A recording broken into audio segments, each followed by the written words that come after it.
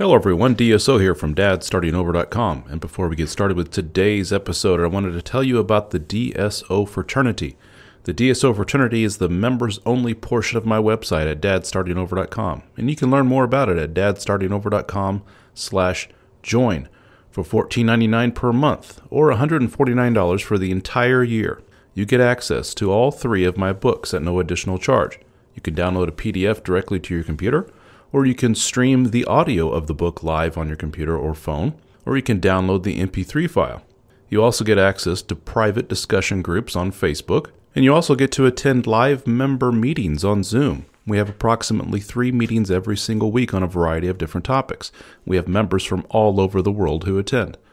Don't forget, we also have member-only articles along with member-only audio for you to enjoy. And lastly, if you were looking at one-on-one coaching with myself or one of our other 3 coaches and were scared off by the pricing for DSO fraternity members is considerably less. So again, give it a shot. Check it out at dadstartingover.com/join. And now on to today's episode. So Austin and Shannon, my very first couple interview here on the podcast. Thank you guys so much for doing this. This is awesome. I greatly appreciate it. And we chatted a little bit before this that we're going to let Shannon drive the car a little bit more, so to speak. Austin, you have done an episode previously, so we should know, everyone, if you haven't already, go back in the previous episodes of this podcast and search for an episode with Austin in it. And that is, in fact, this Austin that we're talking to today, and you can hear his story. Well, we're going to hear the other side of the story. We're going to hear from Shannon and her experience in being the wife of Austin, specifically over this past year. Has it been about a year, Austin? It has been 11 months. Yeah, so about a year. But in case for those listening wondering what the hell we're talking about, it's been about a year, 11 months since he discovered and read my book. And not to give inflate my ego too much, but this was a big aha moment for Austin, and he really ran with it and said, "This is the beginning of something. I'm going for it. I'm making some major changes. Damn it." And he smacked himself upside the face, and he's made a lot of improvements, and that's why we're here today. And he's been very active on the Facebook discussion groups. He's a member of the DSO fraternity. He's active on the meetings. You've also written for the group, so that's been wonderful. So just an excellent contributor to the group. Can't think of a better person to talk to about this with his wife, Shannon. So Shannon, if I may begin asking you some questions. Again, thank you for doing this. Okay. How did you meet Austin, and what the heck was it about him that made you say he's the one? Gosh, that is a long and sort of kind of corny story, but I'll give a nutshell version of it. So I worked my ass off for this. I'll just let them remain nameless, the corporate tanning salon company in my home state of North Carolina. And I worked my ass off and, started out as just a normal person working there. And I saw a lucrative opportunity within that company to move up, and I was really good at it. So I worked really hard, got a promotion to an assistant manager. They said there's a conference for management of store and assistant management and district managers in Columbia, South Carolina. We don't really have the money for you to go at the moment because we didn't plan for a new promotion, but we're going to send you anyway because you need it.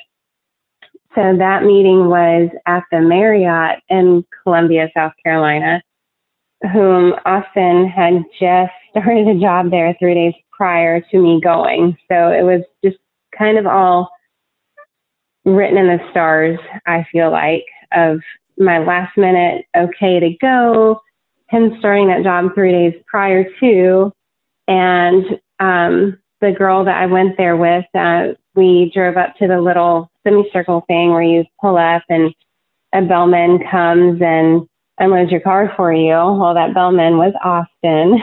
And then I tried talking to him multiple times in the elevator. Again, it's his third day there.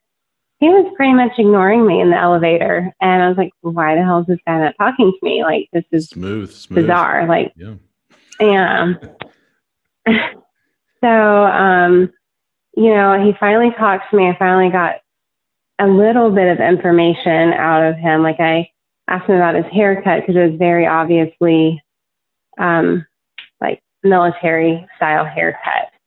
So I asked what branch he was in, and I did not know anybody in the Marine Corps. And that's what he told me he was in was the ROTC Marine Corps. Like, well, technically it's the Navy, and you can choose Navy or Marine Corps, but he was going to stick with Marine Corps at his ROTC, and he kind of sort of told me later on why he got a job as a bellman, and why he was not in Virginia at the moment. So, and then what did he do? I sent him on an errand to get a jacket out of my friend's car, and I was naive and young and said, "Oh, it's my jacket! I forgot my jacket. It has like a lot of cash in it. Please go get that." Foreshadowing. Whatever. I missed that. What was that, Austin? I jokingly said foreshadowing for the rest of my life. Foreshadowing, sending you on little gopher trips. Yeah, my little pachyderm. So, I mean, let me stop you there. So, obviously, he passed the looks test enough for you to say, "Well, hello, who are you? Let me talk to you and get to know you." Of course, yes, absolutely. So, okay, very good. So we have that out of the way. That Austin is not a troglodyte. He actually has some good looks about him. And you said, "All right, I like this guy." And then there was the added benefit of the bad boy military dude. The alpha male attraction there, because you can't exactly be a wuss and be in the military. Like, it's literally a fraternity or a brotherhood, I guess, if you will, of all dominant type A personalities. And absolutely. Prior to Austin, I assume there were guys before him. Were those guys of the same mold? Do you typically like the guys who, athletes, military, those types? Yes, I would definitely say I have a physique type and personality type for sure. Okay, very good. Tough, manly types. And at that time, he checked the boxes. Okay, so you're sending him on his first errand to get the the jacket and the money out of the car. He dutifully obeys. And then what happens? Yes, and he just stood there and looked at me as if he were waiting on a tip. And I told him that jacket had cash in it, and I don't tip him. And I give him my phone number instead. Very nice. I like it. I like it. And so how long was the courtship process, if you want to call it that? How long did you guys date before getting hitched? Not long at all, about 3 months. No way. Seriously. Wow.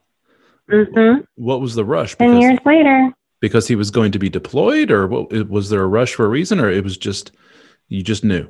It was kind of, I wouldn't really say both, but kind of, but not for the reason that people typically rush something like that for their significant other going away. It was just 90% of it was because both of us were 100% sure knew that, that's it, like we're the two penguins and we give each other their pebbles and we're soulmates for life. But the other 10% was, I knew that when he left for Virginia, that did mean that he was going to get his first duty station. And if we were not married, I couldn't go. So. And you don't want to let him go. You don't want to risk losing him. No, not this Jim. So let's jump ahead to, you've already had children. How many children? Just one. Just the one kid. You've been married. Just our 3-year-old son. Yep. And so 11 months ago, when Austin found my book, let's just round it and say a year ago, you had been together at that point for 9 years, correct? That's right. And had a kid. So at what point in that in that 9-year period with your child, at what point in that 9-year period can you, looking back with 2020 vision, can you say the wheels started falling off a little bit? You started going off the rails, and the Austin that you met kind of started molding or shaping himself into something else. When did that start happening? I can confidently say that stuff started falling off the rails probably at the end of 2017, like when we had to live with his parents for 6 months while we found a house in the town that we live in. Staying with parents. That's a pretty stressful thing. You are not freaking lying. I mean, there's just living with anyone else, but living with your husband's parents. Well, what was it that was so stressful and frankly such a turnoff? Well, it's this statement goes, if it were my parents, like, it's just your parents, your in-laws. And, we had we were first-time parent. We were first-time parents at that moment in time. And our son was, about a month old so there is a lot of stressors, his parents have a different style of parenting, which is fine. Everybody has that. That's totally fine. But, when you're a first-time parent, you want to navigate that yourself and not have other things pushed onto you or become like, it honestly made me extremely overbearing. And I got super paranoid for a while about not ever letting our son down because I had to be the one like holding him, feeding him, doing X, Y, or Z for him and not Austin's mom. And then, that created tensions between me and his parents because they're loud as fuck sometimes in their house. Like, my goodness, but it's their house. But, we had a fairly still newborn phase child, and he did wake up very easily for a while. So, then it kind of made me a tyrant a little bit and not my house, controlling noise levels and just wanting to do everything my way because, that's my child. This is the first time I'm a mom, and it took us so freaking long to get pregnant. And made me a little resentful towards his parents a little bit. Sure. So that was just a very interesting dynamic. Something I hear a lot from women is watching the interaction between their husband and his parents. And I'm not saying this is what Austin did, but this is pretty common, is the husband doesn't stand up for the wife and the kid. The wife wants to feel like this is Team Austin and Shannon, and to heck with your parents and everybody else. Are you on my side or not, Austin? Was he on your side in a lot of those, that tension that you had with mom and dad there? Yes, but I did not force, I guess, in turn forced him to become a middleman between me and his parents because I had an issue of, when I say issue, like I was unable to confidently talk to his parents about what was troubling me about their actions or what they were or weren't doing, only because this truly was the first time of me having a very personal, intimate relationship with his parents. Like, because the majority of our marriage, we did not live in his home state. So, we would come and visit his parents and they would come visit us for, 4 or 5 days at a time or 10 days, when we lived overseas for a bit. And, you know, like I never got to know them. You know, Austin's known them his whole life. Oh, yeah. So wow. I felt it worked. You were thrusted into brand new kid, all the stressors and everything else involved with that. Here, let me throw you into somebody else's home. Hey, it's your in-laws that you really don't know all that well, at least not compared to what you're about to learn over the next few months.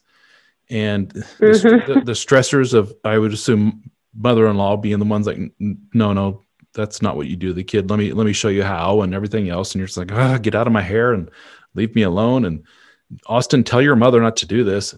Tell your dad not to say that. Yeah. Oh yeah. I remember, still a personal anecdote with my first marriage. My mom decided when our daughter was born, first child, that she was going to stay the night for a few nights to help out, because obviously my wife at the time needed the help. This was just not even a question. And here she was coming with a bag saying, I'm here to help out however you need me. And by like day 2, I remember my wife calling to me, and I went in and she was just bawling her eyes out, holding a child, saying, your mom needs to leave. She has to leave now. This is not happening. This is not happening. And here was me with, you know, my shoulders slumped, going in the room going, Mom, you got to go. She's like, why? What happened? I don't know, but she's crying and she wants to be alone with the baby. It's too much. You need to leave. And my dad came, picked her up. That was kind of a traumatic scene, but so totally relate to that. I can only imagine. Oh yes. So, but I mean, that's pretty common scenario, and it wasn't forever. It was just for a matter of months. And so you leave, but you point out specifically this as kind of a turning point for you. Was it because of the way you didn't recover from it too well? Was your image of Austin kind of, what's the word, lessened during this? Did you see a side of him you didn't like so much, or what was it that caused that to be such a instrumental turning point in the relationship? My opinion or my image of Austin was definitely not lessened. If anything, he in turn helped me through that weird phase of our lives of you know, I have, you know, I guess you could really say like intimacy issues in the facet of I have a difficult time connecting with parental figures. I don't have a super great relationship with my mom. However, you know, it has gotten better because I've chosen to make that better. Like I've just had to put my differences aside and be the adult. So I had issues, you know, being able to really talk to someone other than my husband of telling them how I feel and like, no, this is not okay. This is my boundary. Please don't cross that line. Like I'm uncomfortable. So it wasn't that with his living with his parents. It honestly was, we didn't really, this sounds so benign and so like such a small little snowball of what I'm about to say. We didn't really have too much of a say of how we ate at his parents' house.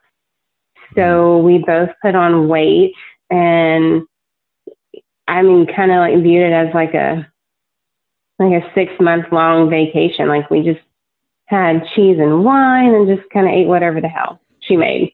And it's not our style of, and don't get me wrong, his parents have actually changed the way they eat a lot drastically now, but then it was not how we eat now. And, you know, I put on weight, Austin put on weight, and then neither one of us kind of gave a shit about the weight for a while until we both realized, well, shit, we're fat. So, I mean, if there's a period in time where you want to take control and have things done your way in a very specific way, and you want to be healthy and just overall control over the entire environment from A to Z, it's when you have a kid, especially your very first kid. You're very particular about this. This is the way I want this, and this is when we're going to go to bed, and this is what we're going to eat. And all that just went right out the window when you live under mom and dad's roof. So I can just see that just being just an all around hugely stressful thing. Okay, so here you are in the timeline we're at now. It's you got your own place.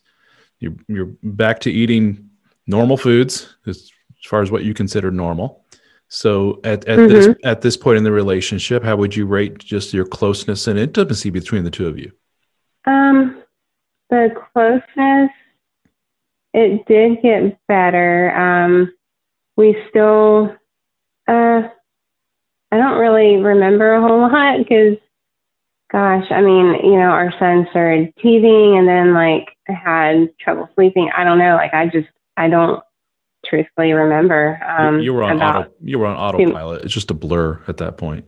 Yeah, truthfully, if I'm being completely honest, yeah. Like, I mean, I know that I'm not stupid. I knew and know now that there were intimacy issues between Austin and I, like husband and wife domain, but I don't really know when that truthfully started. You can't pinpoint it to an exact moment. There was the stressor, which kind of living with mom and dad and everything that went with it, and you kind of came out of that. But then, you know, that begs the question: if there was no mom or dad place, you still have a new kid. That's a whole new stressor in itself. And that's, you know, as you may or may not know, I've talked to a lot of guys, and I ask the same question: when did things start going off the rails? And probably 9 times out of 10, I'll hear as soon as we had our kid.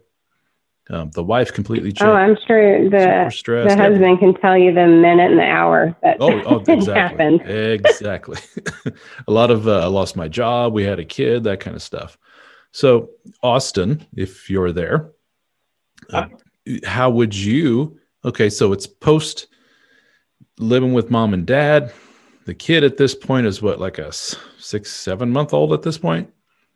He was 9 months old when we moved in this house. 9 months old when you moved in. So at that point, Austin, what is the state of Austin and of their relationship at this point?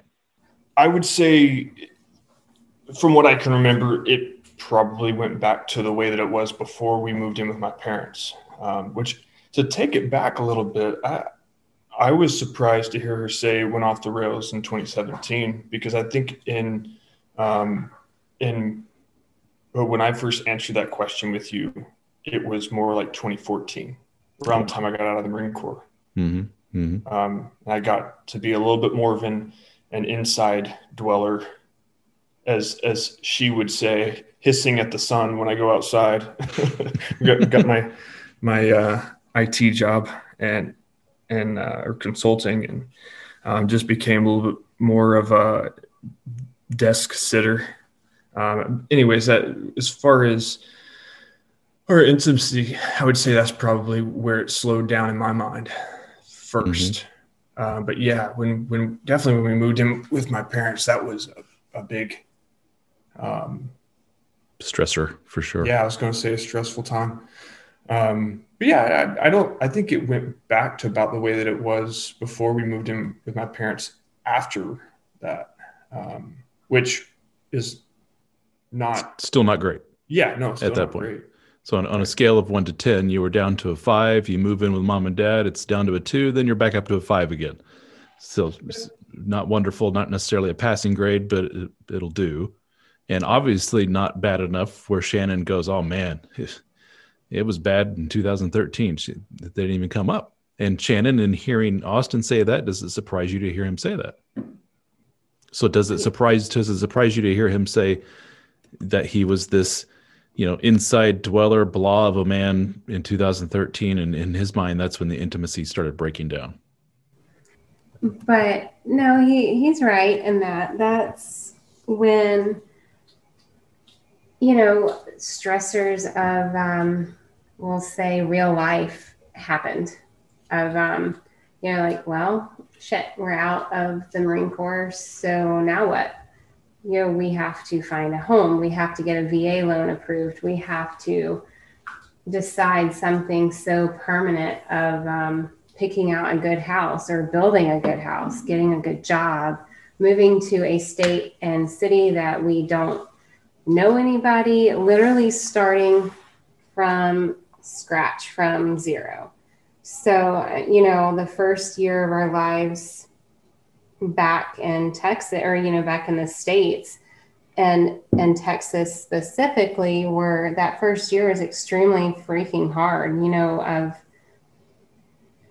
building a house and me working full time, and, you know, of course, Austin working full time. And, you know, I monitored the building and supervised the building of our first home, like this enormous, excuse me, this enormous purchase that we were making for the first time together, like in our lives and our marriage. And I was essentially working 2 jobs, even though I wasn't getting paid for being like the site manager of our house. And I was tired a lot. I worked retail. I was on my feet 8, 9, 10 hours a day in heels, doing makeup, hearing women bitch about stuff. And like, it was a lot, man. Like it was. Mm-hmm. And then that is when, you know, Austin, I have listened to some of your book, like a couple chapters. So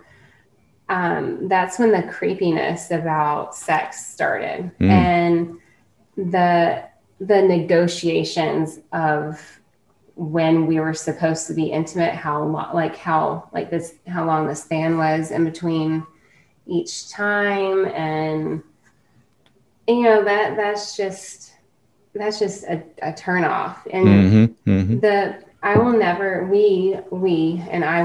forget this one agreement we had. Is the stupidest fucking thing in the world. I still love these things. They are hiding in a closet upstairs that he thinks they're hideous. I bought these oversized galvanized steel fork and spoon, like a shabby chic, like farmhouse decor before that was like actually a thing like it is now, of like the farmhouse crap. And I wanted them up on the wall in our kitchen on either side of our pantry door. And I will never forget it. You know, we're unpacking our stuff in our house, and he's like, you can have those up on the wall if we have sex every 2 or 3 days. And like, it was an agreement. Like I had to shake his hand on that. It was so stupid and creepy. So creepy. What is the line between a guy that's just being flirtatious, sexy, fun, and creepy for you? Making your wife make an agreement. That's pretty creepy. Yeah. Of like when sex has to be, because you want this fork and spoon on the wall. Wow. So when it has to be, you know, often hear from women that a lot of men get to the point when there's so little intimacy, but we men just have this carnal need for it, just like, you know, food and water. Just like a guy crawling through the desert, we'll start bargaining for it if it means, you know, getting the water that we need. And a lot of the time we skip, you know, we go right to step Z, which is the sex. We skip all the A through Y. And the A through Y is kind of the making that connection, being sweet, being flirtatious, just togetherness, connection, intimacy. There's the end result is the sex at the end of the day, end of the week, whatever it may be. Was there any attempt on his part? I guess to ask either of you. Austin, did you feel there was an attempt on your part to make that connection? Or were you so bogged down in work and kids' life and everything else that there really wasn't time for that connection, and darn it, you still have your needs? No, I think we would probably agree on the fact that on a relationship level, not including intimacy, we didn't really suffer there. Mm-hmm. You felt connected, both of you. Oh, yeah. Mm-hmm. So what was the switch flip, Austin, from a guy who's connected and you're just naturally intimate together, flirtatious, sexy, whatever? Where did the switch flip from that to guy who suddenly becomes very creepy and is trying to negotiate intimacy? I would say complacency, where I got lazy. I wasn't working on myself. I let myself go physically and probably energy wise around the house. I would say mentally a little bit, like you're I would say mentally a little bit too for him, like mentally meaning that he wasn't working on himself, like going into that category of, he's always watching YouTube stuff and just always constantly learning. Like he always has been that way. That's his personality type, but it dwindled a tad. Mm-hmm. And I would say that when I got complacent and lazy, and then things started to go south, that's when kind of what you're talking about, wandering the desert, needing water. It's kind of, you start to get desperate, and you try to claw it back any way possible, and you do creepy things. Shannon, is it simple enough as saying he very much kind of dwindled himself down into a relatively unattractive version of him, and you just weren't turned on by the package that you had in front of you? Yeah, I would say that's pretty accurate. And it's not necessarily solely physical, although I'm sure that was a component of it, but it's just his oomph, his joie de vivre, as we call it, his joy of life, his energy, his ambition, and everything just was turned way down. And the first Austin that you met back at that hotel back then, this isn't that guy anymore. Right. This is a whole new version. And I use the term package, maybe that's the wrong term to use. The package put in front of you, this new Austin 2.0 is just, this just ain't cutting it. And those butterflies are long gone. They don't come out for this guy. They come out for the other guy, but not for this one. But was that ever, and this is something that a lot of guys say, because we're such blunt, overt creatures, us guys, which is evident by him trying to bargain for sex and other things, is that a lot of the time we will say, why the hell didn't my wife just tell me fill in the blank? So, well, I mean, quite frankly, like, could you really look at your wife and say, hey, I love you, but you have gotten fat as hell? Like, and like look her dead square in the eyes. And you're talking to the wrong guy here, because I probably would. And that's actually something that I train a lot of guys in not so many words, but there's nothing wrong with sitting your partner down and saying, I love you to pieces, and I'm here to help you however I can. But this, fill in the blank that you're doing, it could be you're working 100 hours a week, and it could be you've let yourself go physically. It could be you're depressed, or whatever it may be. What I'm seeing here, it's slowly but surely dwindling away at my attraction to you, and I don't like it. This isn't the person I married. I wish more people had that talk. And I think a lot of guys would say, yeah, damn it, why didn't she have that talk with me? That would have woke me up. Well, and, I attribute that to a guy has no problem, like two guys have no problem having that conversation about their spouses to each other. The issue, I think, with that is I don't necessarily think it's the female's fault for not coming to the male, but also the male's fault, because for some reason he has now put his wife and family up on a pedestal. That's not bad, but it can be a good thing in a healthy way to have your family and your wife up on a pedestal. But when it comes in between you not being able to approach your wife and really look at her and have a real conversation, like two adults, like two real people, then that's a problem. I agree 100%. Yeah, absolutely goes both ways. In fact, from what I've seen, interestingly, it's the women that come to those, hey, we need to have a sit down talk because this is no good anymore.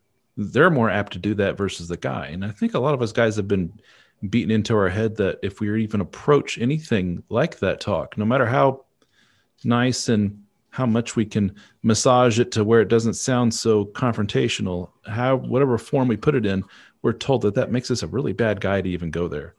It's like, a woman can just, well up some tears and say, are you telling me just because I gained 50 pounds from having our baby that you don't love me anymore? You don't want me anymore? How shallow are you to have these thoughts? And they're perfectly legitimate thoughts, as much as it is a woman saying to her husband, ever since you lost your job, I have lost respect for you, and your ambition and stuff is gone. So I agree. If we both men and women would just set aside our feelings of, well, if I say this, it'll hurt his feelings. If I say this, it'll hurt her feelings. If we just set that aside and go for it, because invariably what happens is you end up in a marriage counseling session, and one of you says, why the hell didn't you just tell me that?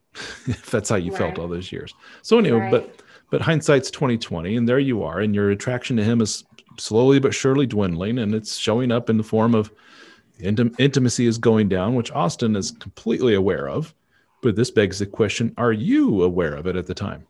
Yeah, but I honestly was too tired from working.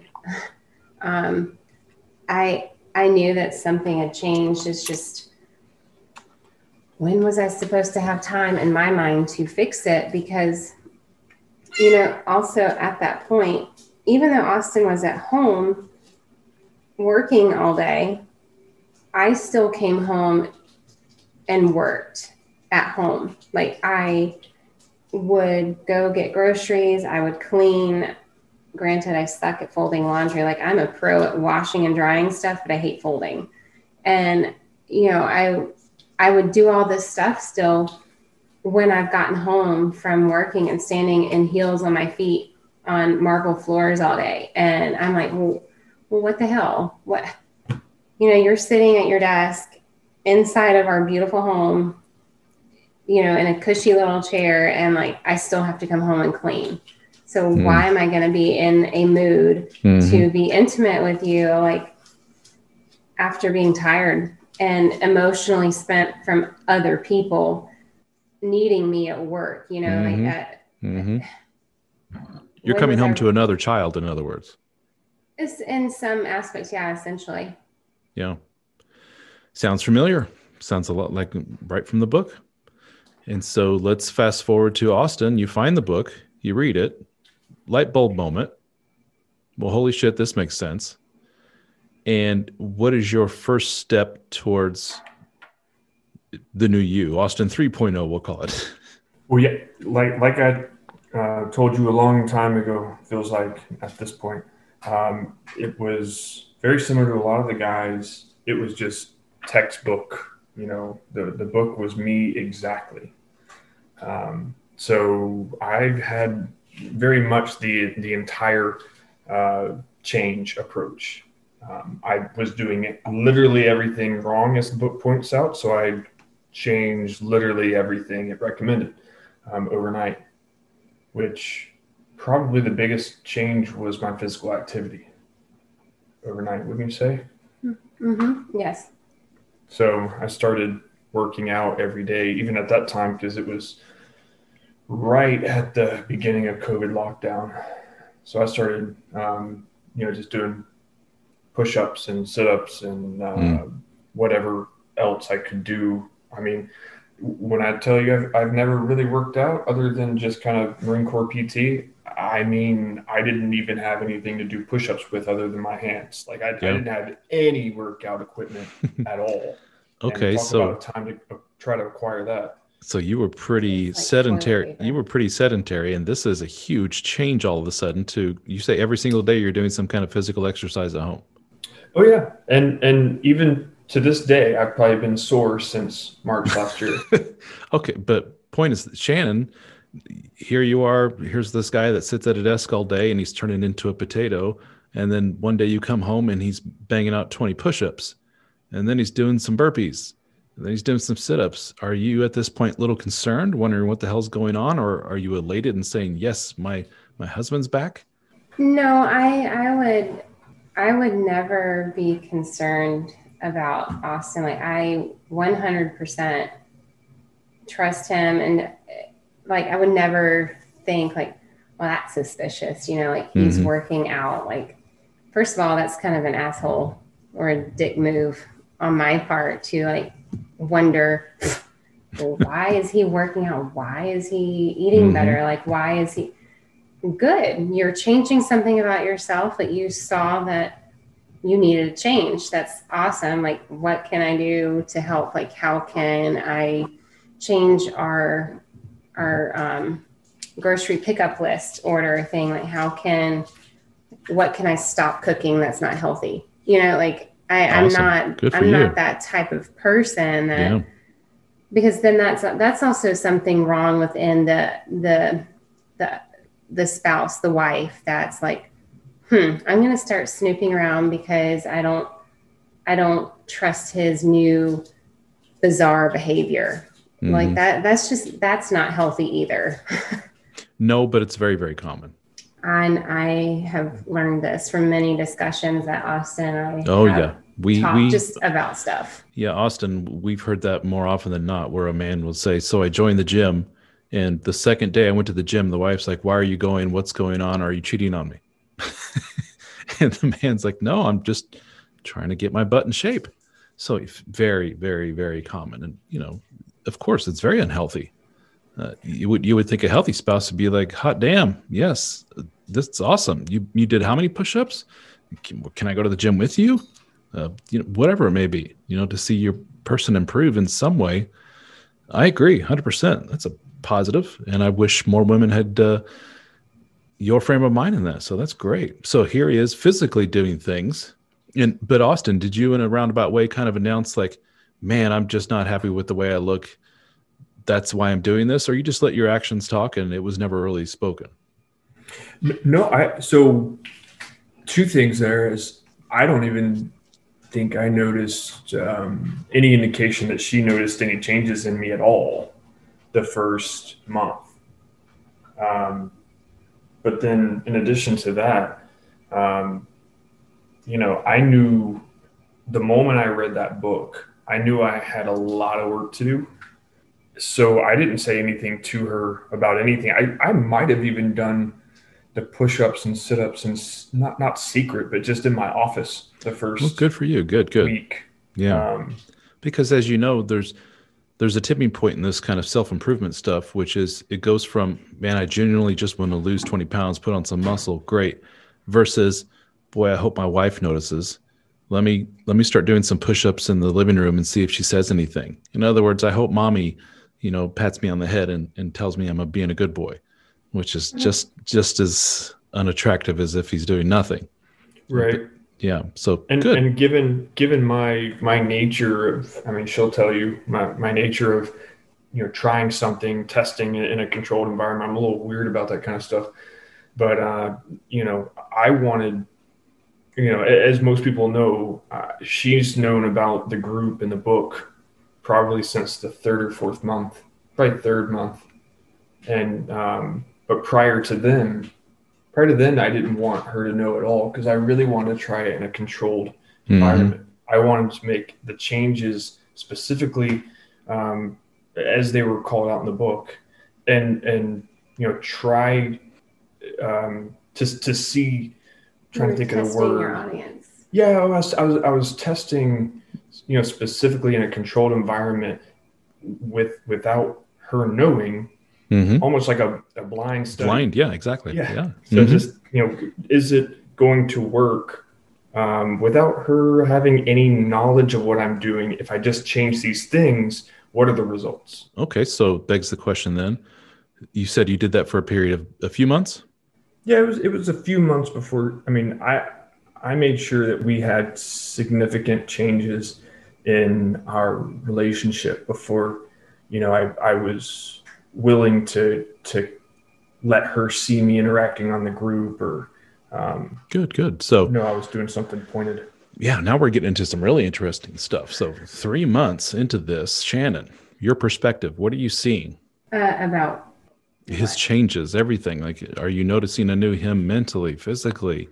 Oh, I mean, yeah, absolutely. Like, I would have to be blind to not notice that there's a visible physical change in him. And in a positive way. I would assume his manly quotient went up a few points. Yeah. He's starting to fill out a shirt, but in a good way. And you've already commented that you're one that doesn't shy away from saying, I like manly men. So this is a good thing. And then I'll flip it back to you, Austin.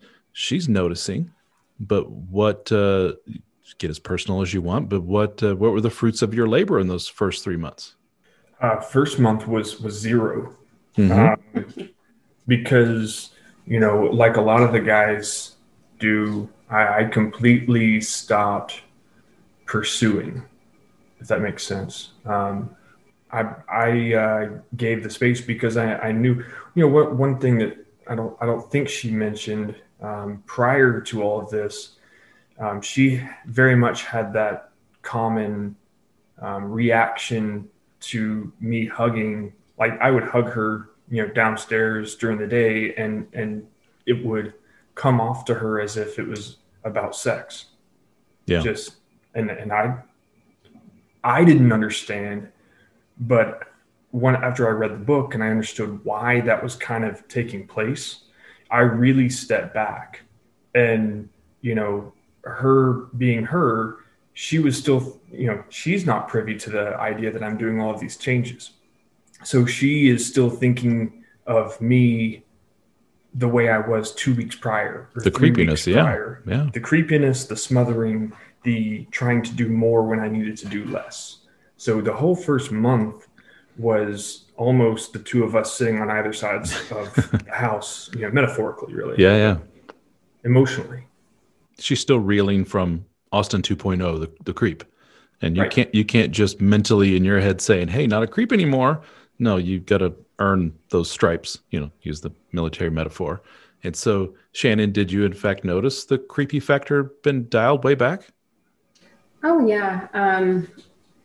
I mean, it went from, me questioning, okay, he's rubbing my back or offering to rub my back or rub my feet, or getting like too butt grabby in front of our son downstairs while hugging me. And I'm in mommy mode. Like I'm not in the mood or mode to take care of my husband too. Like, I'm like, oh my God, what do you need? Like, why is this hug about sex now? Why can't you just rub my feet? Why can't you just like touch my back? Like why, and not to say in the same breath that I don't want our son to see us love each other, but there is a difference of appropriately loving your spouse in front of your children and not letting them see stuff that's just for you and your spouse, like alone time, like when you two can be like goofy or like be kids, however you want to act, like there needs to be some things that just the two of you do together. And you just illustrated perfectly a big contention of the book is that there's parenthood and then there's eroticism, if you want to call it that. And they're completely two different worlds. And parenthood is the antithesis of eroticism, of that sexuality. And when the mother is in mom mode, it's like she's wearing a heavy blanket of parenthood, of motherhood, of all the stress and everything involved in that. You can't just be Mr. Go up and grab your wife's boob in the kitchen, while she's swiffering the floor or something. It's just, wow. It's like the ultimate in, does this guy lack any kind of social awareness? Yeah. Like, are you just dense? Like, are you like, are you just some slobbering, desperate animal that you don't recognize what anyone with a brain would recognize? Like, now is not the time for this. And so for that to go away, well, that in itself's got to earn them a lot of points in terms of attraction. Yeah. Yeah, absolutely. I don't think that men really understand, like, I don't know how clearly or how loudly I can say this. Most men do not understand how creepy and how inappropriate it is for them to come downstairs if they work from home or immediately walk in the door and then they start just like almost just like panting and breathing down their wife's neck. Like, that is gross. Like, while she's cooking dinner for the kids, like, come on, like, chill a little bit. Like, let's talk about our day together. Let's how about you pay attention to the kids for a minute and focus on them? And then if you want to be that way, just the two of us, and, you know, our relationship is healthy enough for that, then let's save that for later. You know, like, we need to be a family unit and show a different kind of love at this moment. Know when it's right to open up those doors, you know, the social intelligence, if you want to call it that, the social wherewithal to when to be sexy and when not to be, and set the tone, set the mood ahead of time. And what Austin was doing as far as working on himself is a version of setting the tone and setting the mood. Dial the creepy back down to 0, dial the ambitious go-getter Austin 1.0 back up again. And then that's the beginning ingredients of setting the tone, knowing when to say when, all that good stuff. And so this begs the question, Austin, at what point were you able to say, hey, wife, let me bring you in the fold a little bit and show you where all these changes came from? Let me talk about this group and this book and yada, yada, because that's relatively unusual. That was probably early May when I realized that we were in a place, we were not anywhere near where we are now, but we were in a place then, about 3 months into it, early May, that at least my changes were set. So it wasn't a situation where I had done a few weeks of changes or a month or two of changes, and it would almost be affirmation seeking or approval seeking, or, you know, I might still be flimsy. I was pretty much set in my new approach to our relationship and my personality at that point. And then that's when I kind of started being a little bit more obvious in front of her, not trying to get her to see, but I was not hiding the fact that I was messaging guys in the group. And as you and a lot of the guys listening know, that can often take hours of your day, you know, being on the group or, you know, direct messaging guys. So, you know, she definitely asked me one day, you know, who are you messaging so much? No, why are you finger fucking your phone so much? Yeah, why am I finger fucking my phone so much? One of my favorite terms. I like that. Right. The group introduced that term to me. I never heard that one before. That's a good one. I think she actually got that from me because I was saying it so much from the group. No, I said that to you because my dad says that to my mom. Oh, well, perfect. Oh, so nice. Actually, you got it from me, and then you spread it into the and group. Austin, you took it from the wife, and you're the one who injected that into the group. So. Well, nice, Shannon. We're all speaking the official ownership of that one. This is Shannon. This is Shannon speak that we're all doing on the group. Yeah. This is awesome. That's perfect. You don't know how funny this is to me. So you weren't hiding it in any way. Yeah, I'm on a group for guys. Yeah. And then is the question like group? What group? What are we talking about? What do you guys talk about in the group? Well, I think the first time she ever asked me, I just said it's a men's group, and she was more concerned with, well, why were you hiding this from me? And I was like, I wasn't. I just wasn't actively telling you about it. And I think at that point the conversation was over just from that conversation, and it just kind of came up again a week later and so on. I think one time she actually asked me, I just kind of straight up told her what it was, and you know, from then on, you know, conversation started coming up about the group, and she just slowly learned more and more and more about it. And overall, Shannon, I would assume you think it's a positive thing. Yeah, I do. You know, when Austin told me that he was in a men's group, I was like, okay, that's cool, babe. I'm glad you have found something that you enjoy. That's awesome. And then we went on about our evening, continued dinner, drinking wine, and maybe watched one of our shows or something like that. And I was like, okay, cool, whatever. And then, you know, of course, the finger effing of the phone continued. And I was like, oh my God, okay, seriously, can we eat dinner? Like, I'm trying to talk to you. Like, yeah, why is your nose buried in your phone again, like around this time of the evening? And I was like, this is just getting annoying. And, I think it is a positive thing for guys that have, we'll say, like completed the 3-month long like boot camp in the first of it. And then I think, and this is my personal opinion, I'm obviously not like a therapist or a psychologist or psychiatrist, but I think if the hiding of the group continues and there's not a healthy doorway that has been opened after the changes have been successful and it's kept private, and the wife continues to see the man, the husband, on his phone, like on Facebook Messenger. Mm-hmm. I think that's more detrimental. I think that takes you back about 10 or 15 steps, because she's like, I fucking knew it. He's on his phone all the time. He's gotten in shape. He's eating better. He's active. Now it's not good. Is that because all of a sudden all of those changes don't necessarily look like natural changes brought up by a guy doing this on his own, but rather it's a guy taking orders from someone and he's hiding these little things from me? What is it that's so upsetting? No, it's not.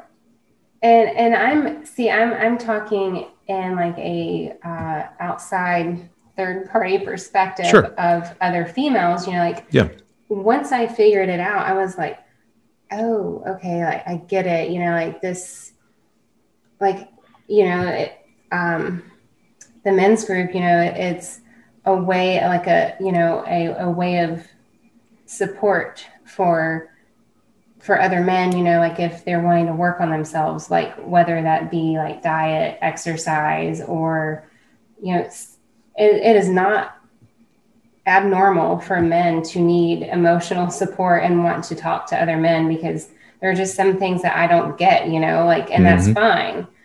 But what I'm saying is like, if there are guys that have successfully done the first 3-4 months of changes, and then they are still on their phone a lot, and they still haven't at least explained in whatever way is comfortable to their wives what they are doing so much on their phone, those women that have a negative perception of those changes of like, okay, well, why is he going to the gym? He must have found somebody new. And then you're continuing this behavior of like the secretiveness and just having your eyes and nose like glued to your phone screen. That's not doing you any favors. Mm-hmm. It just adds to the tension. Sneaky, it creates creepy, sneaky, you're up to no good. And also, if you're hiding it from me, then it must mean you're ashamed of it for some reason. If you're ashamed of it for some reason, that means you're up to no good. Right. And also it continue if you are trying like your damnedest to change a hostile relationship in your marriage, do you really think that hiding this and being secretive and like acting like you're sneaking around on your phone like a 13-year-old boy that's looking at porn is going to do any favors for you? Mm-hmm. I don't think so. Now, to play devil's advocate a bit, a lot of the guys that do the hiding, though, for the majority of their marriage, they've done a lot of things to try and reignite their bedroom. And a lot of those things have been in the form of, hey, honey, look at me, look at me. Now do you like me? Now do you approve? Now will you reward me with sex? And over and over and over again. Mm-hmm. Just trying to win favor. So by the man saying, hey, I'm reading this book to get better, I'm on this group to get better, now will you do? They don't want to go in that direction. So they sometimes swing the pendulum too far over in the other direction, which is, no, I'm not on my phone. What are you talking about? I don't know. I'm just chatting with my friend. I'm not on a group. What do you mean? And then sure enough, she sees the name of the group pop up on the phone and all hell breaks loose. So there's a middle ground there somewhere where it's read the book. You don't need to tell your wife about a book. You can read it. That's fine. She starts noticing changes. I have no problem with saying, yeah, actually, this is the book I read, and it has a group that belongs with it, and it's a bunch of guys all getting together, and the changes I've made over the last so many weeks or months, it's a lot of the stuff came from there. Oh, and I completely 100% agree with that approach, not the wet blanket approach, we'll call that, of needing the wife's approval because the man's viewing his wife as his mother, and he needs approval for what? I don't know, but. Well, I have ads on Facebook. That's my and Instagram. That's how I sell the book primarily. And people can leave comments on the ads. And I can't tell you how many men get on there and tag, put their wife's name on there. So the wife will see their comment saying, honey, should we buy this? Perfect. Honey, should I buy this? Honey, maybe you should read this, and so forth. And sometimes the wives get on there and basically tell them to F off. And I can't believe you tagged me on this for the whole world to see. Thanks so much. Or, yeah, you go ahead and buy it and see where that gets you, or something to that effect. It just never quite works. And in these guys' mind, they're in such a pitiful state. They're thinking like, this will be it. She'll see how desperate I am and how I want to work on us. And she will instantly turn herself around and just be like, yes, let's work on us. And the bedroom will come back, and it never works, obviously. So here you are. He's done all this work on himself. He's a new him. Shannon, in your mind, is he just night and day a completely different human being now? Yes. Awesome. And I assume in a very good way. Oh, I hadn't thought about this. Do you miss any of the old him, Austin 2.0 at all? No, not really, no. Good. I could see where some people may say he was a little bit sweeter, maybe more emotional, more close in some ways, because a lot of guys, turn on the sweetness just a little bit too much. They're not that aloof, manly figure anymore. They become like another girlfriend to the wife. Oh yeah, then you're talking of going into like beta male territory and being one of the girls. Sure. Some women may say, I kind of miss some of that, not all the way, but a little bit of that is okay. But so good. Is there something that stands above anything else on the list of improvements that he's made? Is the one you can point to that says that is a huge turning point, and man, that above all the things, that's what really gets me going in the right direction? I would say that the changes that he actively made from reading the book and remotivating himself, like reigniting his own fire within himself, really brought back like the appeal of his leadershipness skills that attracted me to him in the first place. And and for a while I felt like I was wearing all the hats in the house, when he was traveling so much with work, like obviously pre-COVID, I felt like I was just doing it all. And, when I said that to him, he would look at me so perplexed of like, what do you mean? Like, I just got home from being gone for 4 days. And what do you mean you're doing it all? Mm-hmm. And it's just because of the lack of leadership diminished within our home, of course, obviously. And that sense of security, like that alpha male appearance, personality type, whatever you want, that je ne sais quoi, the alpha male like appearance just had diminished. And you like the fact that he's turned that knob up quite a bit. Right. And yeah. It begs the question then, have you noticed him faltering in any way over the last 11 months? Have you seen little glimpses of the old him? No. Well, that's pretty good.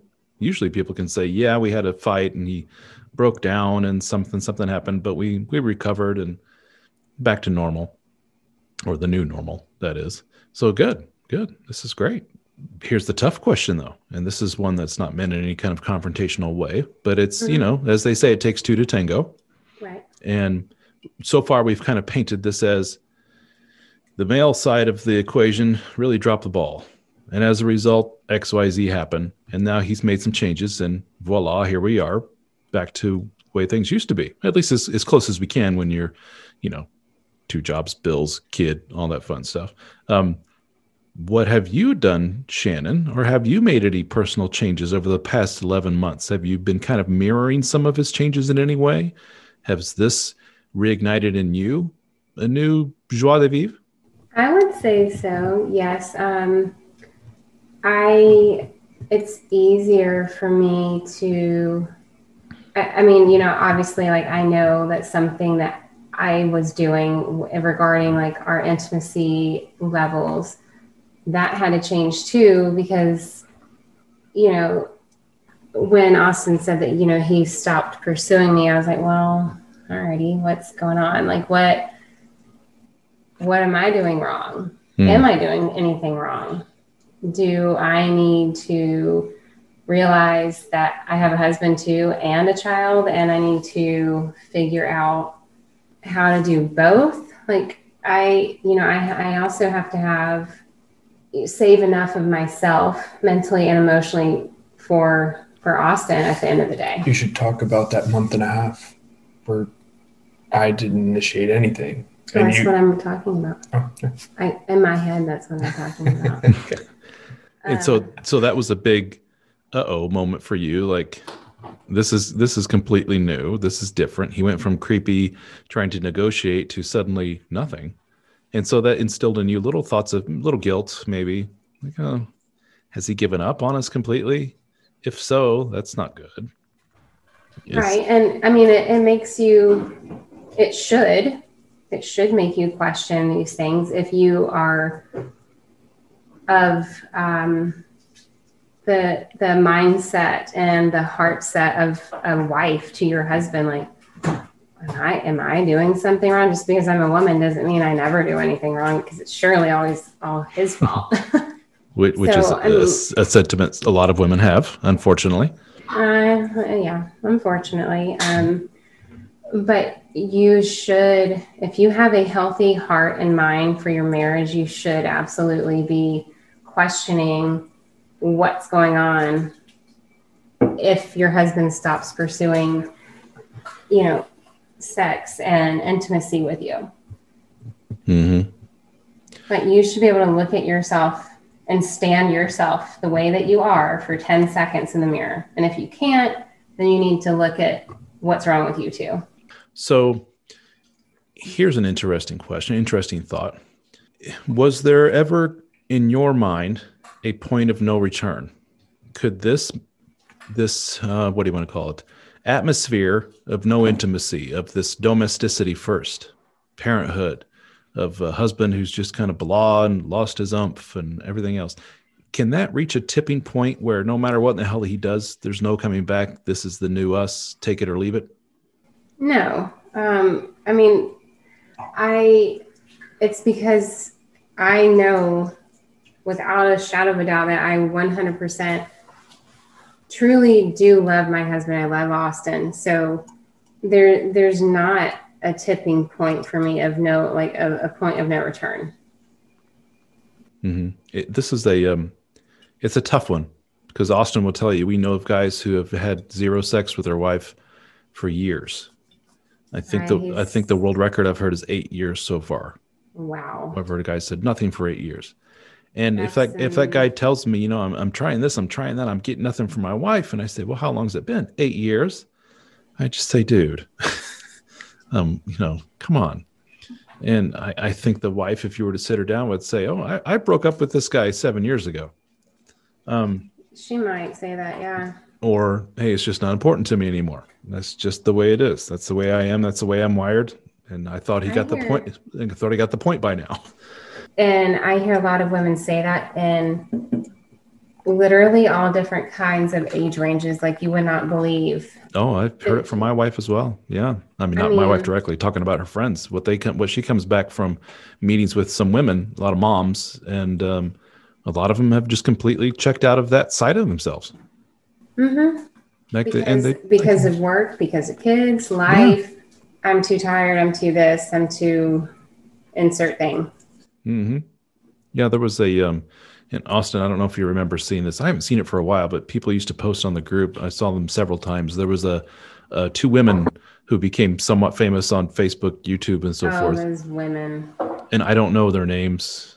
I don't either. But yeah, their whole shtick is basically, we're women, we're awesome, but at the same time, it sucks being women. And man, our stupid men and their need for sex.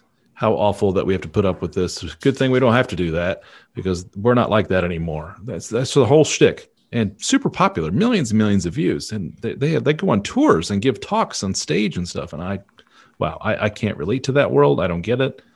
But that's out there for sure. I've heard my wife come back from meetings saying, some of her girlfriends, all professional types, say oral sex. I haven't done that for years, and I never will. I can't imagine doing something like that.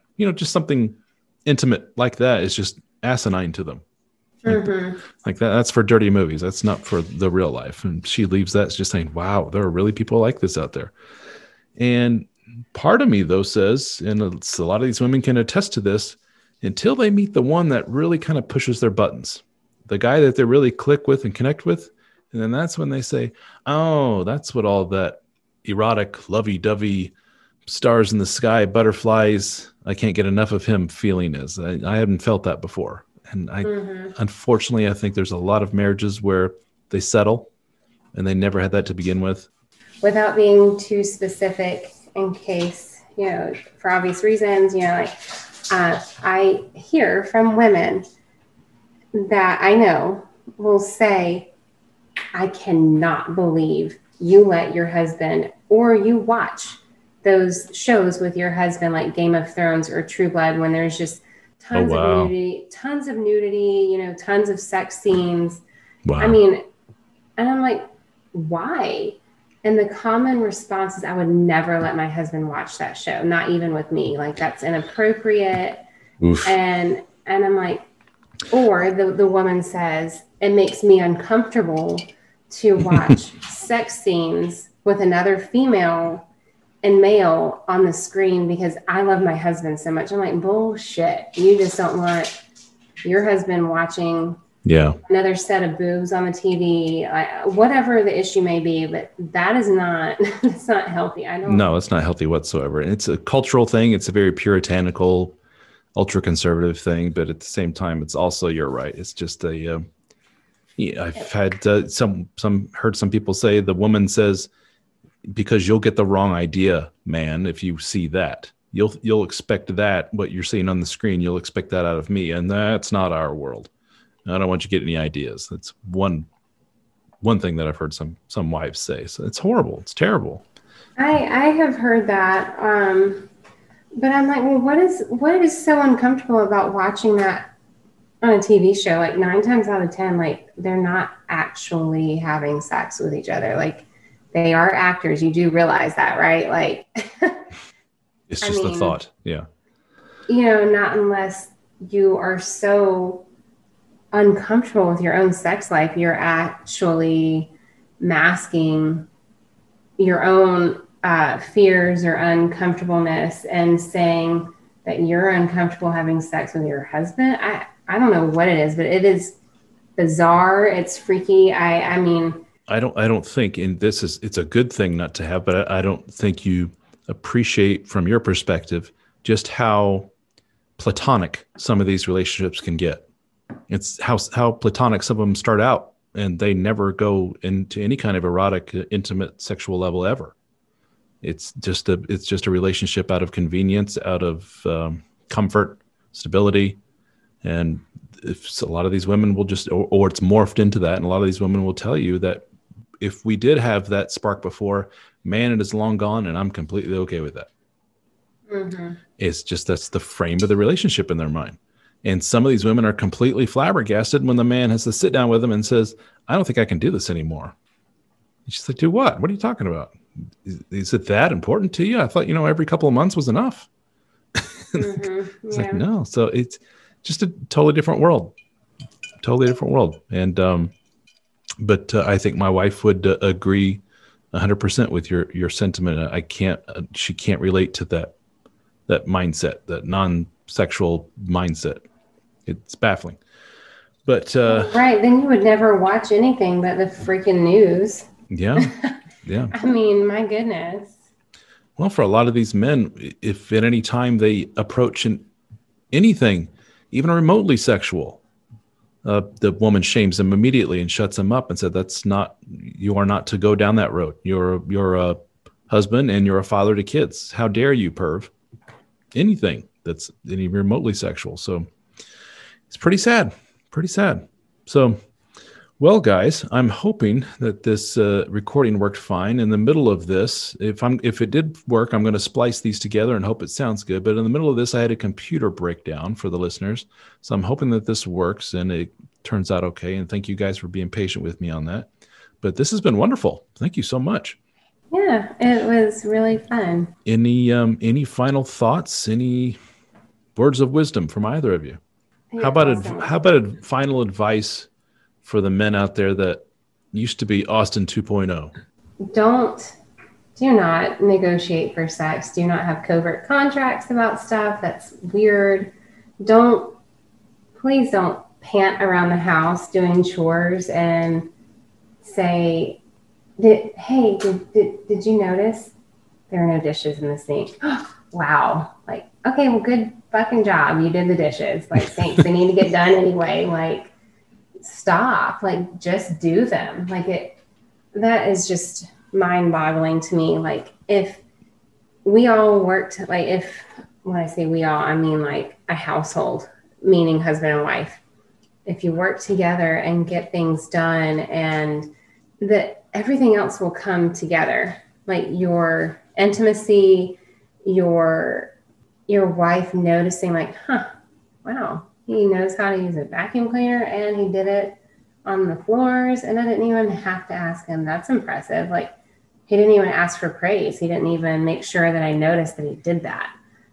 I think it's one important component, but we don't want to tell guys out there that, hey, if you start cleaning the house, your wife's going to jump your bones instantly. But it's an important part, and it's not necessarily just do chores, dummy. It's be an adult, dummy. It's stop acting like a child where you just, oh wow, everything just all the chores got magically done. You know, like a typical teen boy would do at home. He doesn't jump up and say, "Mom, let me help with things" or anything. They just magically think the laundry gets done on its own. Right. Like, no, if you don't just walk by the bed, make the damn bed. Right. And it's and Austin can testify the military kind of hammers that into you. How interesting. The most manly of manly endeavors, going into the military. And what do they say? First thing you do is make your damn bed and keep your uniform tidy and keep your footlocker tidy. And my dad was career military. So I know that world, and I've kind of instilled it in myself and my behaviors and stuff. And I would always just kind of go, ugh, and get disgusted by guys that I saw that would be basically like, I have a penis, therefore I don't do that kind of stuff. It's like, what? I don't get it. And basically it's act like an independent human being, that if something happened between you and your wife and you suddenly became single, you're not going to starve to death and you're not going to be living in squalor and everything else. You're actually going to be able to take care of yourself and be an independent adult. That's pretty attractive. Yeah, you know what? Go figure. That's an attractive quality to show that you're a self-sustainable male that like I could cohabitate with and marry and have a child with. Wow. How interesting. Indeed. So, and I think one thing that's really important, what she's saying, is because a lot of guys hear that chapter where it's quit trying to do things around the house and expecting praise, or really the worst. You're being my thought interpreter. So he knows what I'm thinking. Is this a form of mansplaining? Yeah, of course it is. But it's a lot of guys take that chapter as to mean stop doing things around the house entirely. And I know you don't mean it that way. Mm-hmm. And you specifically say in the book, do things because they need to get done. But a lot of guys take it too far the other direction. They're like, well, I need to not be doing things for sex and not trying to do stuff around the house. When really, if they take it too far the other way and they don't do anything, now they're just lazy on the couch. Like it really needs to be, being a man, stepping up, taking responsibility in the house. The leader of the house. Yes. Yep. Exactly. Because it's sad in that sex is such a primal drive for men that a lot of guys that are desperate for it, all of their behaviors, even the most mundane, innocuous stuff like changing the cat box and the dishes and stuff, starts becoming about sex. And and the guy will be like, I did this, I did the laundry, I did the blah, blah, blah, and the sex hasn't improved. I'm like, well, how do the two don't compute? They don't connect directly. You mean you just started acting normal and started doing stuff around the house? And gosh darn it, where's my sex? You got to get that out of your mind. It's not helping you in any way, shape, or form. Absolutely, 100%. I mean, wow, you married a person, you bought a house together, you started a life together. Okay, well, who does the woman take care of everything in said life? Like, do you just only go to work and then come and sit on the couch and wait for everything to magically be done or appear in your lap? Like, that's not how that works. Well, there's an old, what's the word I'm looking for? There's no way of doing things, a culture around marriage, specifically in the West. You could think of the 1950s America, right? The man comes home with typical, he's got his briefcase and his hat, and the wife's got a drink waiting for him, and blah, blah, blah, blah. And for some reason, that has really entered into the psyche of a lot of men, even where it's laughably way off the mark, such as my wife makes more than me, works 80 hours a week. I work part-time doing some blue-collar job, et cetera, et cetera. It's still in a lot of men's minds, I don't wash dishes. I don't make the bed. I don't do that crap. Help out kids with their homework. No, I don't, that's not for me, kind of thing. So it's so funny to hear that come from men. And, you just want to smack them upside the head and say, well, who the hell are you? Well, I don't get it. What? This doesn't make any sense. But that's just so ingrained in our way of being. And a lot of guys hearing me say this will think that that's almost like a feminist talk. And no, it's not. It's an adult talk. It's called being, the leader of your house. And exactly. It's a leadership quality. To get shit done around the house is a leadership quality. And it's not necessarily just housework either. It's just getting everything done. And you women, if we allow you to, you will try to take on everything. No, I know. And Austin's mom is one of those. Yeah. You have to take it from them. No, I got this. You have 19 other things on your plate. Concentrate on those. I'll take these 3 things. I have to interrupt you before I forget this. So Austin and I were just talking about this recently. We often discuss things and agree on them. We're like, 100% agree with you on that. And this happens to tie into what you're talking about of the whole 19 things thing, like a woman trying to do that and be superwoman and have super mom cape on. No, give it up, girlfriend. Stop. Do 5 things, but do all 5 of those things well. Do them extraordinarily well. Let your husband have the other 5 things and let him do those 5 things, like knock them out of the park. That is what a functioning split duties household is. Okay, well, right now I'm cooking, so you've got our son. You are 100% focused on him, and I'm 100% focused on making this meal for us the best meal that it can possibly be. Like, I'm not trying to cook, watch our son, fold some clothes, and type an email or respond to a text to your mom, and I end up sending it to someone else and then saying something I shouldn't. There's a difference. A lot of women suffer from anxiety, and one of them. and sometimes that gets to an extreme point and can develop into full-blown clinical depression. And a coping mechanism for a lot of women is control. If I can control it and take over these tasks, then I don't have to worry about them because I know they'll get done and I know they'll get done right. And just one less thing to worry about, one less thing to be anxious about. But ironically, in turn, taking in all those things, those 19 things, just makes them more anxious because it's impossible. You're a human being. You cannot handle 19 things at once and do them all well. You're going to fail at least 9 of those things. Exactly. And as women, you internalize those failures and say, I'm a failure because I dropped the ball on this. When in turn, just let the leash go a little bit. Let the man take on those 9 other things that you're going to fail at. And just, yes, he will fail at 2 or 3 of them. And that's fine. It's okay. But let it go. Failures are learning opportunities, Yes. And a lot of women are just so anxious that I can't let my husband do fill in the blank because he'll fail at it. And that'll just make me more anxious and lose more respect for him and get more angry and so forth and so forth. So the man throws his hands up to fine. You just take care of everything. But then she's creating this monster of her own demise in her husband. She is the one turning him into this weird Schmiegel sex creature. Schmiegel sex creature. I love it. Like, I love it.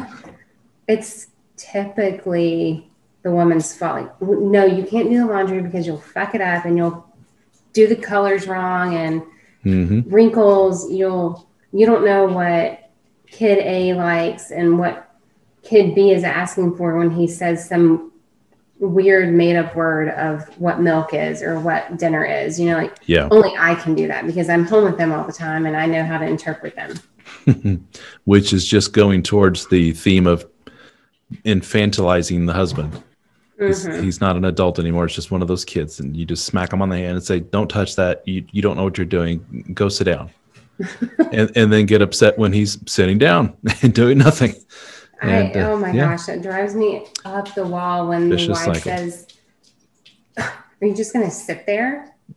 Yeah, that's what you just told me to freaking do. I'm doing it. Why am I still in trouble? Relationships are fun. They can be if they're done right. And a lot of times it's just this open communication like what we're talking about here. And end on this final note. Yes, communication is very, very important. And it's something that's thrown around a lot by a lot of people. Just communicate and everything will be fine. Yes, but what we're doing now is good communication. It's big, open, talk about it. I don't care whose feelings I hurt. We're all just saying what's on our mind, getting it out in the open. And voila, better relationship as a result. Bad communication is what probably a version of what Austin 2.0 used to do. The negotiating, the begging, the let's do this and this. Because in his mind, at that time, that was his form of communicating. Well, I tried to communicate with her. I tried to tell her. I tried to negotiate and explain to her how having sex is important, and she's just not listening. Communication doesn't work. That form of it doesn't. Sure, that's called being a pitiful little guy begging for scraps from his wife. That's not communicating. So, very good. Well, guys, thank you so much. I appreciate it a great deal, and I think the listeners will love this. I want to do more interviews with couples, but unfortunately, it's pretty rare for the wife to be so involved, but rare in a good way. It needs to be more open communication about this kind of stuff, and I think we'll all be better off. So, all right, guys, thanks so much. You two have a good one. Diesel. All right, thank you. Bye-bye. All right, bye.